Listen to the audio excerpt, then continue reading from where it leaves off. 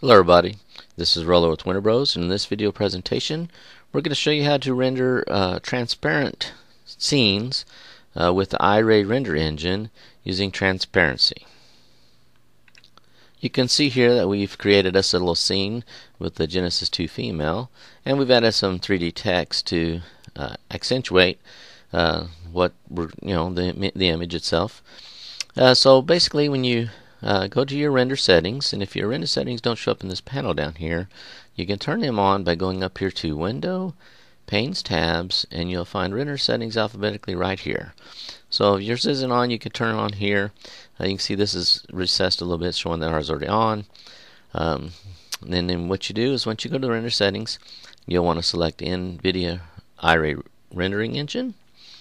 Then you'll want to go to the Environment tab, and then you'll want to go to the Dome tab if it's not expanded already. And what you'll do, we've already had the Dome turned off, but Dome by default will be on, and Draw Ground to be on, and we'll show you what a render with those two on will look like. You can see in this render we completed with the IRAY engine, we had the Dome on and the ground on, and you can see they show up here.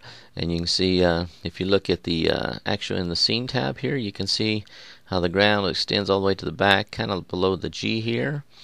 And then of course the dome would be the backdrop in the sky, but you can see how it kind of fades along back to here. And then it goes around the back. So if you want to get rid of all this because you wanted to overlay this render onto another image, let's say for a promotional advertisement or for some other documentation, so what you would do is you can see, like I said, we got the dome is on and the ground's on here. So what you would do is you would just turn those off before you actually render it with using the environment feature. So what we're going to show you now, if we turned off the ground, draw ground, and we turned off draw dome, and then we re-rendered this scene, we're going to show you what that's going to look like.